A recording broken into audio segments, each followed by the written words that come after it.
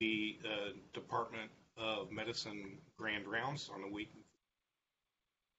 It is my pleasure today to welcome Dr. John Arthur to give us a presentation on membranous nephropathy. John Arthur is remarkably young looking since he joined our faculty last century and in the laboratory of Dr. John Klein, where he learned about proteomics and was in such demand that the Medical College of South Carolina stole him from us after about 5 or 6 years here, where he progressed to the rank of professor of medicine. After serving time in South Carolina below the Mason-Dixon line, he moved to the west to Little Rock, Arkansas, where he is now the chief of the nephrology division there. And it is my pleasure to have him give us a talk on the pathophysiology and causative factors of membranous nephritis. Thank you, John, and proceed, please. All right, thank you. Well, it's my pleasure to be here. I have very warm memories of Louisville, in particular because of the very welcoming and outstanding faculty that were there, and it was a wonderful start to my academic career. So there have been a lot of advances recently in the area of membranous nephropathy, and really it gave me cause to go back and think about sort of the history of membranous nephropathy. So this is kind of going to be both a look back as well as a look forward at the area of membranous nephropathy. And I'll give you just a minute to look at this word cloud, which has got a lot of the things that we'll be talking about during this talk, and hopefully this will mean a little bit more to you at the end of this. In terms of disclosure, I am on an advisory board for Travere Therapeutics. Nothing about that will be related to this talk, and have some NIH grants also unrelated. So what we want to talk about today related to membranous nephropathy is the histological findings. I think this is kind of cool, the 3 different ways that antibodies can cause membranous nephropathy. I think that's something that people don't think about too much, and I want to kind of stress that as I go through. And then describe the role of antibodies against PLA2R in membranous nephropathy, and we'll talk a little bit about some newer antibodies as well. So starting with a case presentation, our case is a 64-year-old white male. He presents with edema really over his whole body, generalized fatigue, and a complaint of frothy urine. He says the edema started about 6 weeks prior and has gotten progressively worse, but other than that, and the symptoms up above, he doesn't really have anything else to complain about.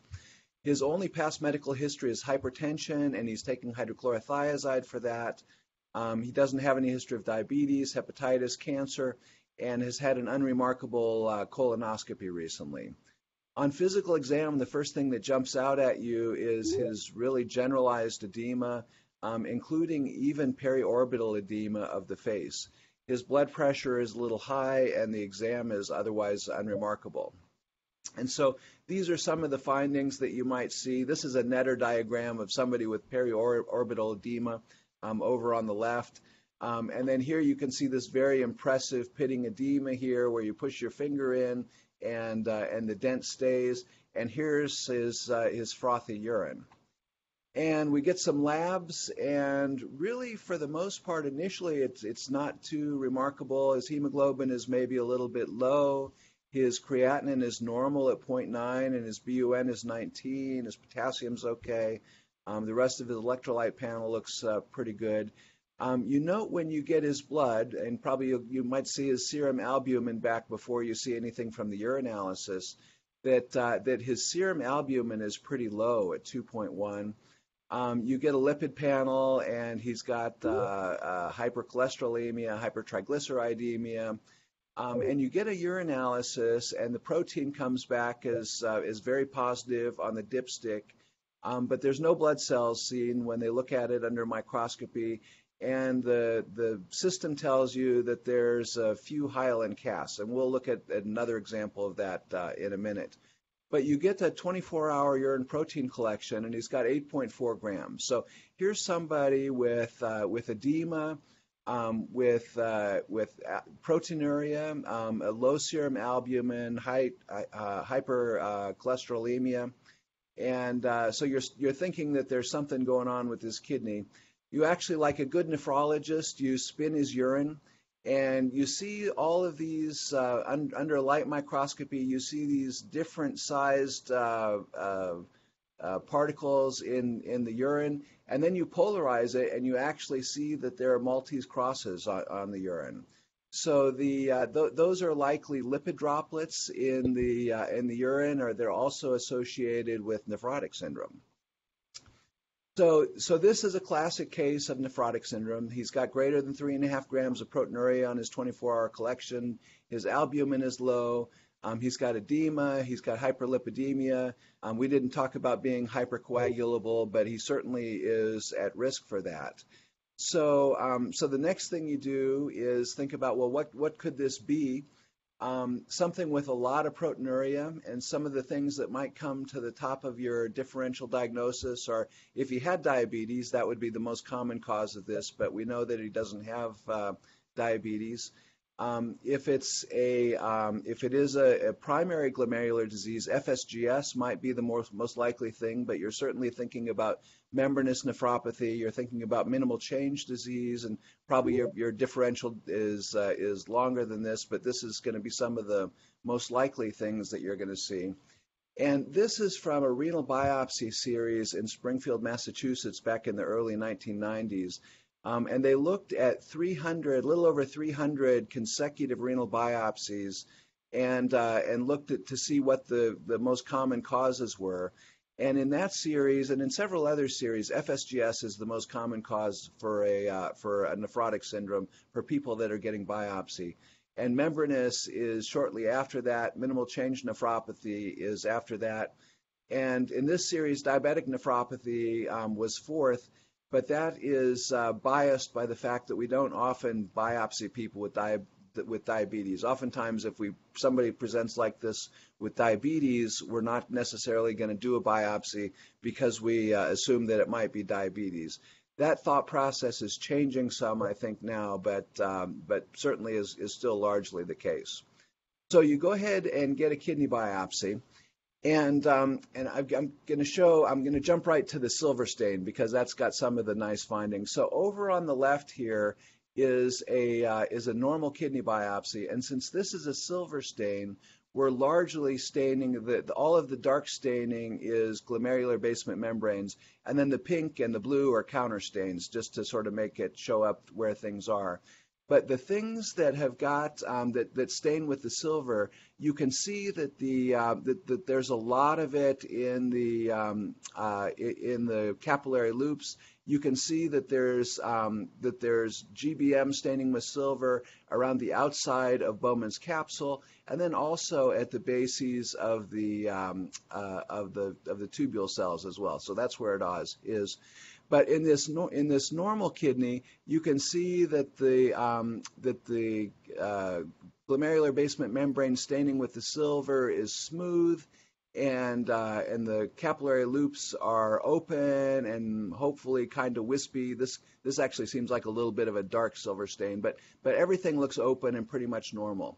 In contrast, what you might see in membranous nephropathy is that these capillary loops, they're all kind of ratty looking, and they have these spikes sticking up, and they've got these holes in the glomerular basement membrane, and you can really see that throughout the whole area. This is a really good example of these spikes that you might see on membranous nephropathy. And when you get the electron microscopy, over here on the left is a normal electron microscopy microscope image, and so this is the urinary space where everything is going to end up. Inside here is this is the capillary loop. You can see we've actually captured a platelet in here, and you can see endothelial cells. You can see the glomerular basement membrane, and you can even make out 3 layers of the glomerular basement membrane across here. So the endothelial cell layer, the glomerular basement membrane itself, and then these nice little soldiers standing up all along here. These are processes of the epithelial cells that line the the top of the glomerular basement membrane.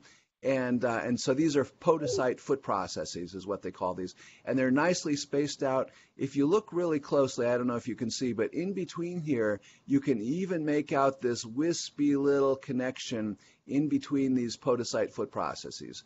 So this is a normal glomerular basement membrane of what a normal kidney should look like. In contrast, here's another one. So again, it's oriented in pretty much the same way. We've got the urinary space over here. We've got the capillary lumen over here. This is the glomerular basement membrane. And unlike over here, now this is zoomed in more, so it's kind of hard to compare them. But unlike over in this one, where it's really nice and continuous and it all looks the same, these have got these dark, dense areas in here, which are deposits. And so those are things that shouldn't be here. We've got normal glomerular basement membrane here, but we've got these dense deposits, or I shouldn't use the word dense. We've got deposits inside here. And then the foot processes, there's really no nice organization like we have over here in the normal one. You can actually see this epithelial cell kind of spread out here, but this definitely looks abnormal. And it's these deposits that we're gonna focus on. And then you do the immunofluorescence. And on immunofluorescence, you can see this is for IgG, and you can see that there's something lining the capsule. So they're lining the glomerular basement membrane. So there's deposits of immunoglobulin, and if we got C3, that would probably also be positive. So let's switch gears a little bit and talk about what normally prevents proteinuria. So this is a diagram of a single glomerulus with the afferent arteriole coming in and the efferent arteriole going out. The blood comes and circulates through these capillaries inside here, and then exits at the efferent arteriole. You've got a group of mesangial cells sort of in the middle of the of these loops, and then we'll zoom in a little bit more here into this area, and you can see it a little bit better. And here we're starting to zoom in even more. So here is a single glomerular capillary loop. And you can see that there's the endothelial cells along here, but it doesn't make a continuous border. There's actually fenestrations in these endothelial cell lining of this. And here's the glomerular basement membrane and these podocyte foot processes. And now we're going to zoom in even a little bit more. And so here we are kind of all the way zoomed in, and now we can even see that along these endothelial cells here and at the fenestrations, there's actually this fine matrix of stuff which is called glycocalyx. So here is the initial barrier to filtration, but it's really not a very good barrier. These holes are really pretty big. Lots of stuff can get through the first level. And then you've got the glomerular basement membrane itself, and so this is made up of a number of different proteins, largely collagens, type 4 collagens, but a bunch of other proteins too, laminins, agrins, a bunch of other proteins in here that are negatively charged. So now there's this matrix of proteins that anything that first makes it through this, the fenestrations in the endothelial cells has to make it through this next barrier. And then finally it gets out here and it comes out underneath the podocytes. And here's the podocyte foot processes. And I pointed out that tiny little line that you could kind of see in between there. That's what this is here. And this is actually proteins called nephrin, and there's another protein called Neph1 that kind of stick their arms out. They're inside the cell and they stick their arms out and they make connections between these podocyte foot processes. And this is the final size barrier in terms of keeping things from getting through the glomerular basement membrane. So that's kind of what normally stops us all from having this proteinuria that would be life-threatening if we didn't have this nice barrier to be able to keep the proteins from being lost in the urine. So now I'm going to go back a little bit in the history of nephrology and talk about the identification of the antigen for something called Hayman nephritis. And so these were studies that were done in the early 1960s by Walter Hayman and his colleagues. And what they did is they wanted to, I don't know how they came up with this idea in the first place, but they got a kidney, they ground up the kidney, and then they inject it into a rat. And the rat eventually develops proteinuria. And so they were trying to figure out what is it that causes this proteinuria. And what they eventually found was that that the rats form antibodies against something in the kidney, and what they ultimately found was that it's a protein called megalin, which is a proximal tubule protein, but rats also happen to express it in their podocytes as well. And so the antibodies develop these, and then the antibodies, when you do look at the histology, you can see these antibodies that they've actually bound to the podocytes, and so it's something about that process that causes the rats to develop proteinuria. And so because they now had this model, it really allowed us to be able to dissect a lot of what was going on, what the mechanisms were of that were actually causing this membranous nephropathy. And so here, this is now an example. So this is even zoomed in more than we had initially. You can see the glomerular basement membrane and all these proteins, collagens, and other things in here. You can see a little bit of the podocyte foot processes, and you can see the nephrin here. And here this is a rat, so they've got megalin on their podocyte foot processes, and you can see that it's sitting on the basement surface. And this antibody that the rat has made comes in and now binds to the surface of the podocyte to the megalin. And that causes the recruitment of complements, including C5b9 complex, C5b9 complex, which inserts itself into the podocyte and then causes injury to that podocyte foot process. And so here are some of the things that we think are probably going on as a result of that. So here's now that C5b9 inserted into the podocyte foot process, and it causes all kinds of nasty stuff to happen to the foot process. Dissociation, cytoskeletal changes, the cytoskeleton and its interaction with the proteins that cause the slit diaphragm to be intact are very important.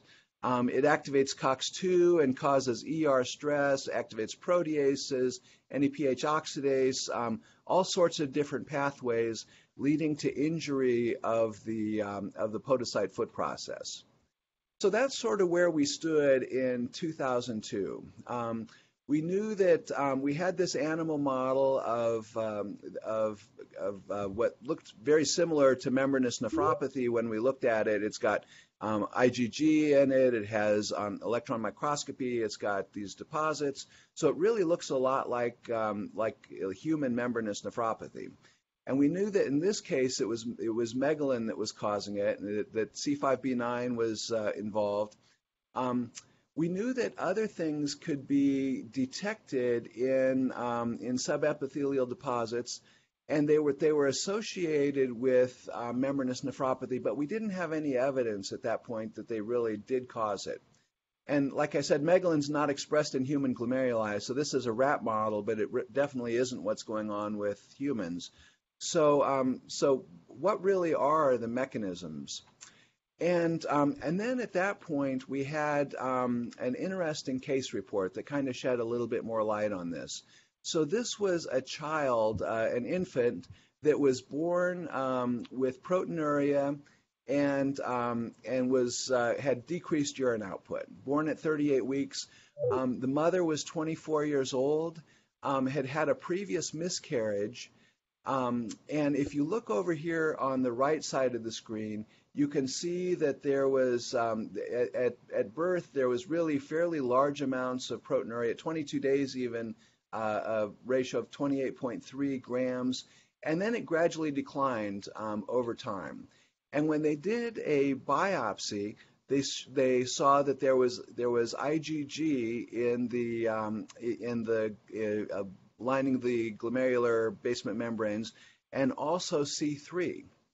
So, but they didn't know what was the cause of this. And so they did a number of pretty interesting studies looking at trying to figure out what this was.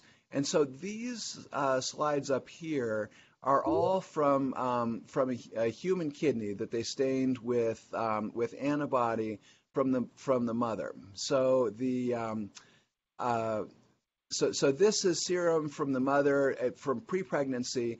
And pre-pregnancy, she didn't appear to have an antibody that stained. But here at full term, when they took her serum and blotted it with a kidney, you can see that there's a lot of IgG in her serum that binds to the glomerulus. And same thing when they took serum from the infant at 13 days old, it bound there. But at 40, let's see, I've got something blocking this. 40 days, it's really not there anymore. And so they speculated that this might be neprilysin. I think they knew that this woman had a neprilysin deficiency. And so they looked to see at and I forget exactly what these are, but one of these is rabbit kidney and one is human kidney.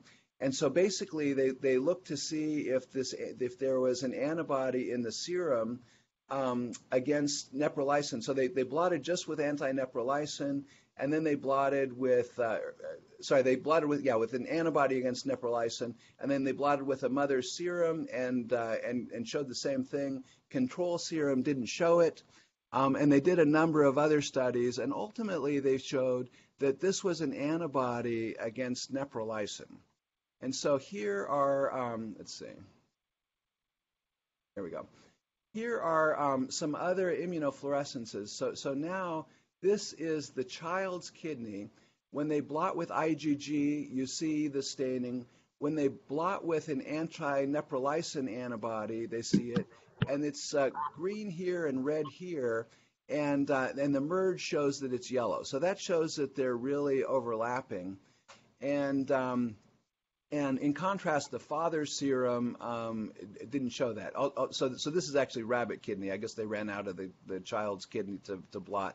So, but basically, rabbit kidney shows the same thing. But when they blot with the father's serum, it didn't show that. So this is a neonatal membranous nephropathy, and they also showed that they could take the IgG fractions from the mother at the time that she delivered. And when they injected it into rabbits, it caused the rabbits to have proteinuria as well. And it turns out the mother was genetically deficient in neprilysin, and she was probably immunized during her first pregnancy, that miscarriage that she had. And so then when the second child came along, she had an antibody, and that's what caused this neonatal membranous nephropathy. So this was the first time we actually saw the demonstration of an antibody to a specific antigen that caused membranous nephropathy. And but again, this doesn't really seem like it should be something that accounts for membranous nephropathy. So that's sort of where we were in 2009. And this is a really cool part of the story here. So we knew that there were animal models that could cause that cause something that looked like membranous nephropathy. We'd seen that in some a single case report of patients, and there were others as well, of this anti-neprilysin antibody could cause membranous nephropathy, but we really didn't know what the cause of membranous nephropathy in general was. And so I want to point out the author list on this New England Journal paper. That was first author was Larry Beck, but Dave Powell, Tim Cummins, John Klein, all University of Louisville people, and played a really important role in this discovery. So we were looking for what was going on and with this, and we needed to identify what this antigen was, because then we could potentially use it to see when people are going to recur, to track how they're doing, maybe for prognosis. And so that's what this study was looking to do. And so this is an example of sort of the basic way that this was done. So they took human glomeruli and sieved and crushed it up, and then sieved it through various sizes of filters. And so what they were looking to get was the glomeruli. They started with the kidney, but they wanted to get just glomerular proteins out. And interestingly, this actually is not the set of sieves that they used. This is something that I bought there's a state park here in Arkansas called the Crater of Diamonds State Park. And you can actually go and sieve soil for diamonds there. People find like 3-carat diamonds and stuff. And so that's what this sieve set is. But I thought I'd throw that in there. And so then you can take those glomeruli and run them out on a gel. So this is a gel. You run the glomeruli out on the gel, and so all of the proteins are in here, but you want to find out what there are antibodies against. So in human serum, you want to find out what there are antibodies against, and so you can do that with a Western blot. And so this is a Western blot. There would be, if you stain for total protein, you'd see there's a whole bunch of proteins in here. And then you can incubate that blot with human serum, which has got antibodies in it. And if there's antibodies against specific proteins, they're going to bind to those. And then you get a second antibody, which recognizes the anti-human serum. And so any place that the serum has got an antibody that's bound to it, you'll see that there is a secondary antibody against that. And so this is from their paper where they looked at this, and sure enough, they found that in patients with membranous nephropathy, there was a band that they could see on the gel at 185 kilodaltons, but it wasn't present in these other glomerular diseases that they looked at, FSGS, diabetic nephropathy. And then they did some other things. They showed that when they did when they stripped the glycoproteins, it changed molecular weight. And then they looked at a whole series of patients with membranous nephropathy. And I haven't gotten into primary versus secondary, but so they looked at it where they basically secondary were ones that they knew where there's a cause, and then they looked at the idiopathic ones, and that they found when they looked at a bunch of those that about 70% of the patients had antibodies against this 185 kilodalton protein, whereas nobody in the group that had secondary membranous, other kidney diseases, or normal had these antibodies. So it looked like they might be onto something. So then they took these bands that they identified these on these gels and cut them out and did proteomic analysis on it and found 18 candidate proteins. And so here's a list of them. It's probably kind of hard to see, but this is a list of the proteins. So there's a whole bunch of these, and they found these. And interestingly, they found this protein M-type phospholipase A2 receptor. And also interesting at the time, they also found this other one, thrombospondin type 1 domain containing protein 7A, as well as a bunch of other proteins. And so then they did Western blots for all of these different proteins to see if they looked like they lined up with the molecular weight of the same blots as the membranous serum. And you can see that there's some variability here, but there's nothing of these. There's not really nothing that's kind of looks like it's exactly the same weight as this first one, which is the blot of the membranous nephropathy. But what they did find is that phospholipase A2 receptor antibody, or that the phospholipase A2 receptor did line up pretty well.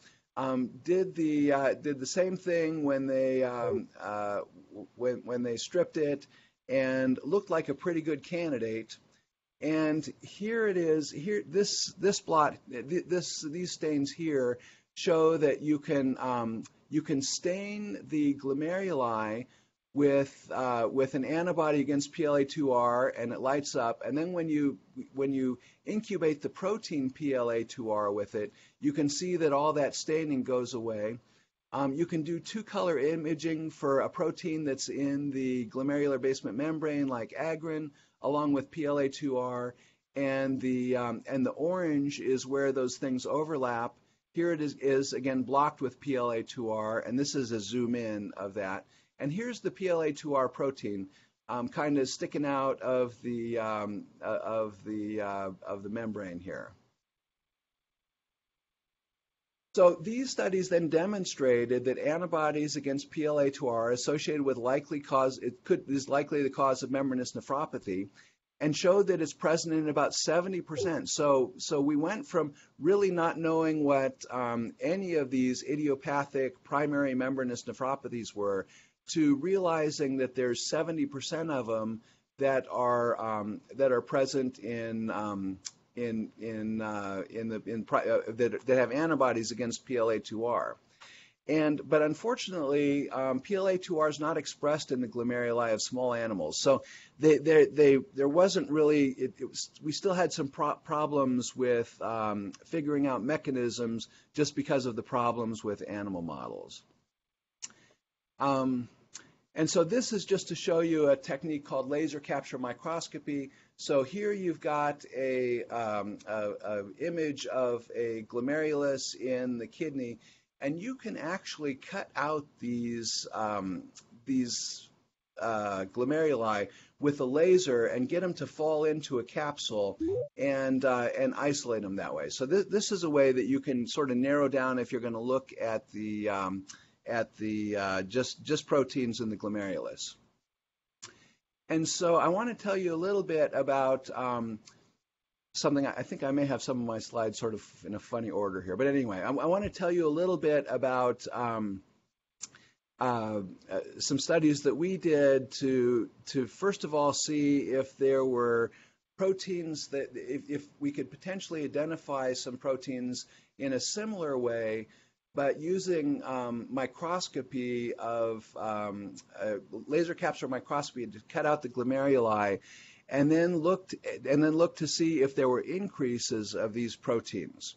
And so I should tell you, so this was a collaboration with the Arcana Laboratories. So Arcana is a nephropathology group that actually is located here in Little Rock. And actually, the chance to collaborate with these guys was a big part of the reason that I moved here to Little Rock. And they read about 17,000 kidney biopsies a year. The second closest place in the country is the Mayo Clinic in Rochester, who reads about 4,000 kidney biopsies a year. And as it also turns out, we've got a really pretty nice proteomics core here with all of these Orbitrap instruments. I don't think you can go anyplace else now and see this kind of array of Orbitrap instruments. And so we have regular meetings with the people at Arcana. And so I was talking with Chris Larson, who's sort of the lead pathologist there now, and he is the major researcher there. And he said, I bet there's increased in PLA2R in the glomeruli of these patients. And so to put it in context, what I think a lot of people thought was that there wasn't really an increase in PLA2R, but for some reason there was an unfolding of the protein that made it accessible to these antibodies, and so that's what caused the disease. That the disease was actually, maybe not an original problem with having antibodies against PLA2R, but the original problem was something was happening at the level of the glomerulus. The protein was kind of unfolding, exposing new antigens that antibodies then developed against. And the reason that we could see it when we stained the kidney tissue was that it was unfolded, not that it was more. So we did the experiment to find out. So just for the record, I was wrong and Chris was right, as he usually is. So this is a volcano plot where we had done compared the protein abundance in glomeruli from patients with PLA2R positive membranous. So they've got this phospholipase A2 receptor antibody, and compared to patients that didn't have that based on staining. And the volcano plot plots the fold change between the groups, and also the p-value. And these are both on log scales. Actually, this one is not on a log scale. But sure enough, we found that PLA2R was the protein that was sort of the outlier in this group, that was statistically different and much greater, higher abundance. And we did the same thing with another known membranous antigen, THSD7A. And sure enough, in those patients, also there actually really was more protein, and that it wasn't just unfolded. And so then just a little bit of backtracking here. So PLA2R now is really widely used. Assays are commercially available. You can stain for it in tissue. You can look for antibodies. You can follow it to see what the patient is doing. And maybe there may even be some cases, this is a little debatable, but where if you've got a positive PLA2R antibody, you may not need to do a biopsy in the patient. And then just a little bit about this second protein, THSD7A. So it was also discovered by the same group, including your University of Louisville folks also involved in this. Basically using sort of the same sort of techniques. This turns out to be about 3% of idiopathic membranous. Interestingly, it can be associated with malignancy. So if you see this protein is in membranous, you have to worry about if the patient may have a malignancy. In one case series, 20% had a malignancy that was identified within 3 months. And then THSD7A antibodies can resolve after successful treatment of malignancy.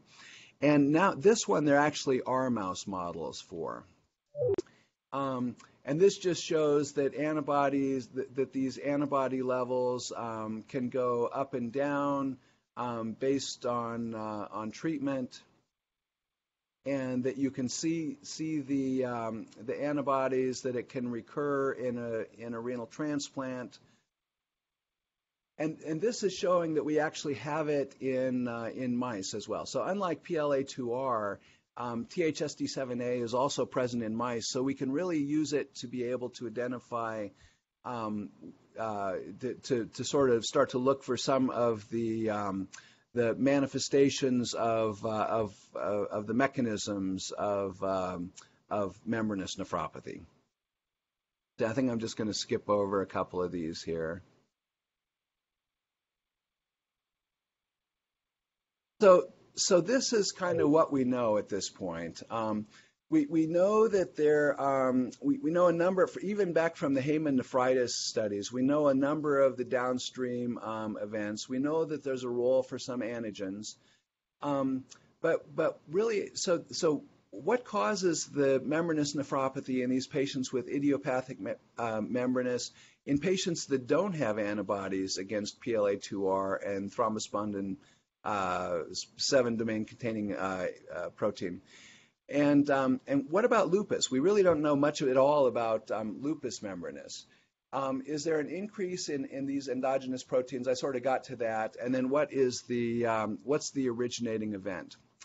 And so this is kind of the newer era of membranous nephropathy. Now, using the approach that we described with this laser capture, we, and also in particular the group at Mayo Clinic, led by Sethi and his colleagues, have used laser capture microscopy to identify additional antigens. So basically in sort of the same way. So this is from, it's actually no longer in press, but this is from Sethi's paper where they show, again, here's the glomerulus, here's where they cut it out. They identified a number of different proteins. Here's phospholipase A2 receptor. But they also identified this protein. So this was sort of the next protein to be identified, NEL1. And here you can see that there's staining for NEL1 along the glomerular basement membrane. There's staining in sort of a similar pattern for IgG, and these are the zoom-ins of the down here, these are the zoom-ins. And then you can see that it's yellow or yellowish green, and that shows you that these things are overlapped. So NEL1 then is another antigen that's present in membranous nephropathy. It's found in about 16% of the PLA2R negative biopsies. So remember that PLA2R positive is about 70%. So this is of that remaining 30%, this is about 16% of those. And this antigen also may be associated with cancer. And then I just want to show you a little bit about something that we did. So in a disease which is also a membranous nephropathy, but it's a membranous with masked antigens. And so for some reason, when you do the immunofluorescence like you usually do on a frozen section, in this disease, the IgG doesn't show up on the biopsy, but then you can unmask it with digestive treatments of the actually you do this with the formalin fixed sections. You can unmask it, and when you do that, then all of a sudden the IgG kappa shows up. So other than the fact that the immunoglobulin staining is masked, this looks like other types of membranous nephropathy. And so because they've got so many samples at Arcana, we had a bunch of these that we were able to look at. And so we looked at glomeruli from 14 cases with this disease, membranous glomerulopathy with masked IgG kappa deposits, and eight other things. And this is an old slide. This is actually turns out to be serum amyloid precursor, this protein which was the outlier here. And that's from the proteomic analysis of these laser-captured glomeruli. And when we did that, this is again the serum amyloid precursor. You can see that it stains along the glomerular basement membranes. IgG also does. The merge gives you this orangish color, so it shows that that there is actually an overlap there. And so we've identified this, and actually we and others now have identified a bunch of different antigens, and I think it's an expanding group. And hopefully over the next several years, we'll have really a pretty complete idea of what all of these antibodies are that are causing primary membranous nephropathy.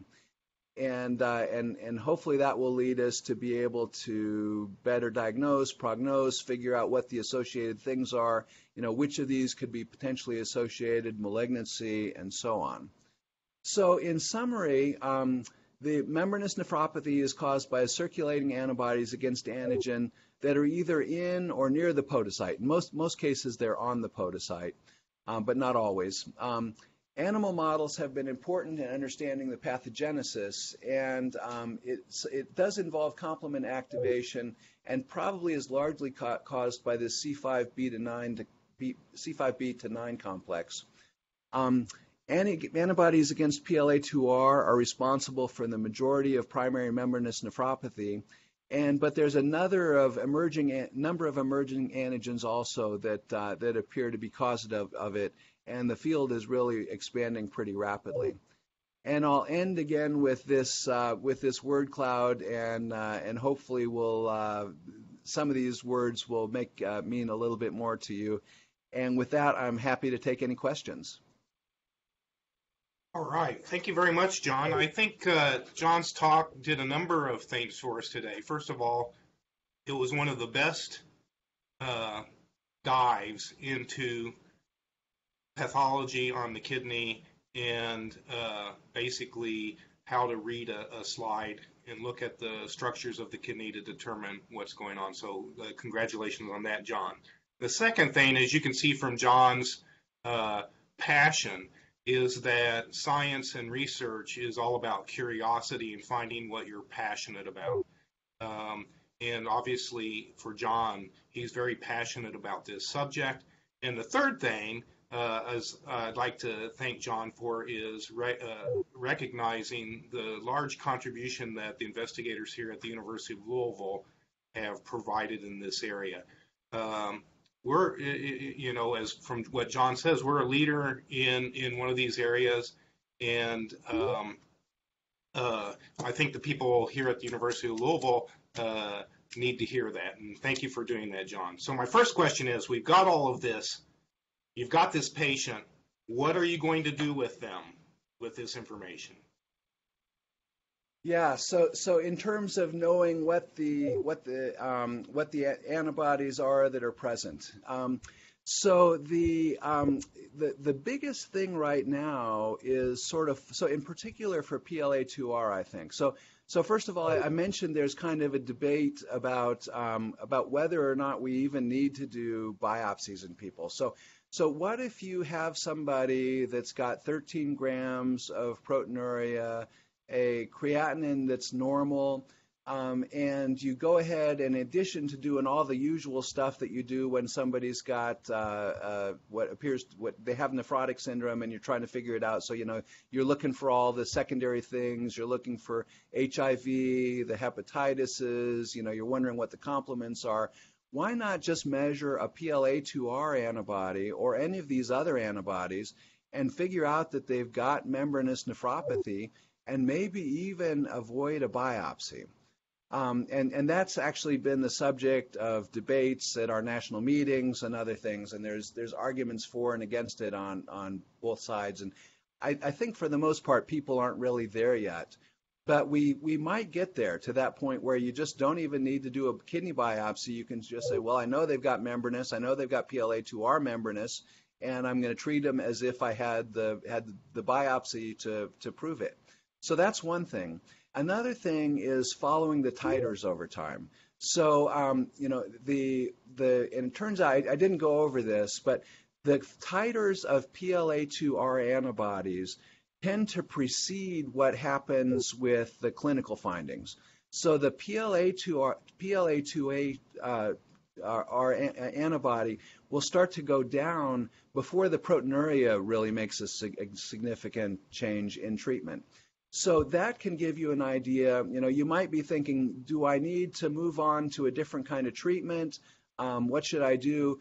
If you see that the antibody titers are going down early, then you can say, oh, I really am being successful. The underlying disease looks like it's being taken care of, and I just have to be patient to wait for the proteinuria to go down. And then the other thing is recurrence. So you could potentially follow that along over time and see if the PLA2R antibody goes up, and that will probably precede the clinical findings. So you could potentially treat early, maybe prevent some of the damage that would have been done if you hadn't treated early. So there's really a lot of things that you can do with these. So this really is the first step for personalized medicine in nephrology, where we have this information to help guide what we're going to do. Ted Dryden, gastroenterologist out at the VA, asks the question, I'm really curious about the C5 BPLA2R combination and initiator of immunogenicity. Where does this come into contact with antigen-presenting cells? So as I understand it, and I'm not an immunologist, but as I understand it, so what really is happening is that when the antibody is bound to its antigen, so that's the first step, that the antibody, so for instance, PLA2R antibody binds to the antigen, and then that brings complement in and activates the whole complement cascade, of which the C5 beta 9 complex is one of the terminal things that's activated, and that ends up getting inserted into it. The problem with that is that IgG4, so most of these membranous nephropathies are IgG4, is the subtype of immunoglobulin, and it's really not all that good at activating complement. So that's actually something that's always kind of bothered me a little bit about what we know about the pathophysiology. But that's, I think, sort of the general understanding of what's happening. Okay, so I don't see Ted typing any questions right now. There are no other in the chat box. There's somebody live, so go ahead. Hi, it's Dawn Castor. You knew I was going to ask a question. Of course, Uh, I would have been disappointed if you hadn't. so excellent talk. Thank you so much. I think that was a great just overview of the history and the accomplishments of decades of work culminating with this, true biomarker that we are using in clinic every week. So, and I wanted to let everyone know that this phospholipase A2 antibody is something easily ordered in clinic. It's available in Epic, and it's a part of my regular practice. And I would be happy to see this as part of a workup before a patient comes to me. So the residents feel free to order this as a part of routine workup for nephrotic syndrome. I have a question about, this issue of primary versus secondary, because I think, with PLA2R, it kind of brings question to some of the things we thought were secondary, and maybe we should say associated with. An example I have is sarcoidosis. So I have a handful of patients that have PLA2R positive membranous and sarcoidosis. But the two don't seem to necessarily, if you control, the sarcoidosis could be under good control, but they still can have an exacerbation of their membranous, where, sarcoidosis, for example, was thought to be a potential cause of secondary membranous. I know that Larson and his group, had published a paper looking at these, secondary causes, and sarcoid, interestingly, about 70% of the patients were PLA2R positive. So just throwing that out there is, is this a way we can kind of tease out true secondary versus associated? What would you describe as a true secondary? In my mind, a secondary is where you fix the primary disease and then the secondary disease goes away. Yeah, that's a good point. I mean, now that we are started getting at what some of these antibodies are, yeah, the distinction between primary and secondary is I think a little blurred. Yeah, so that's an interesting point with the sarcoidosis.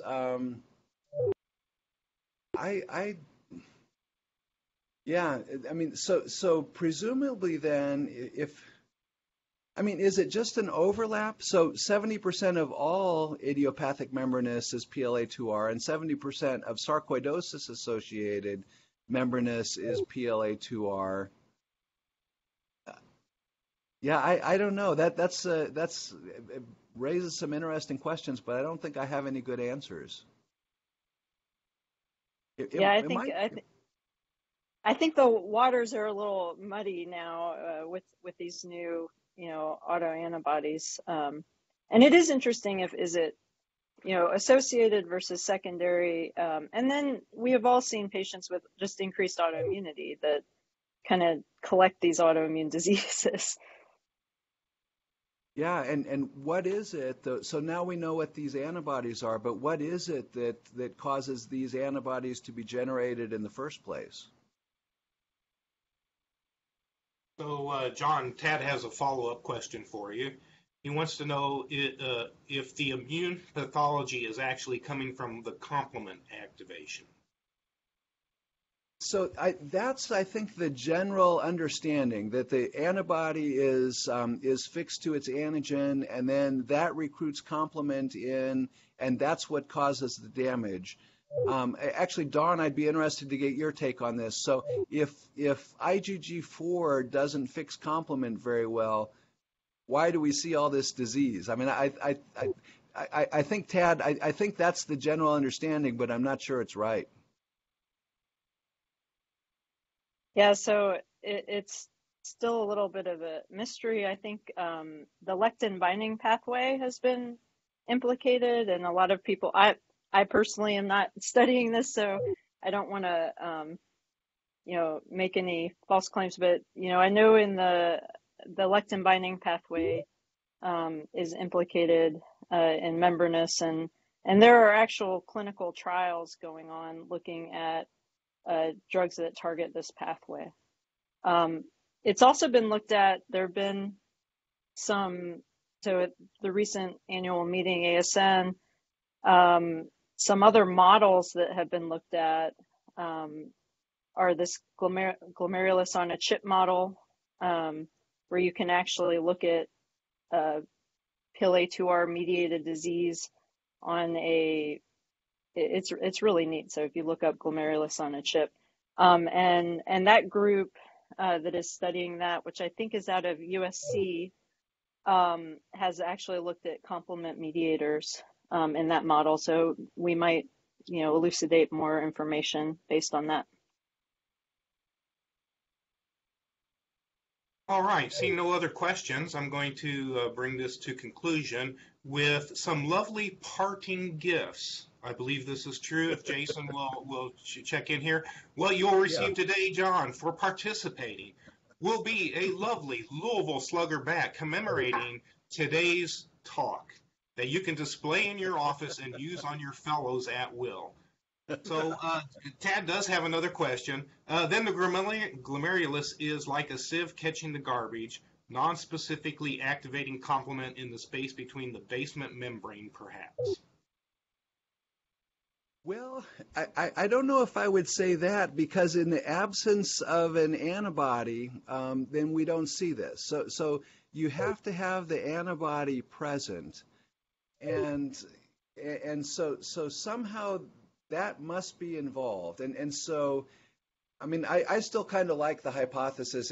I like simple things, and this is a simple thing, simple way for me to think about it. The antibody gets stuck to the antigen, complement gets stuck to the antibody, and that's what causes the injury.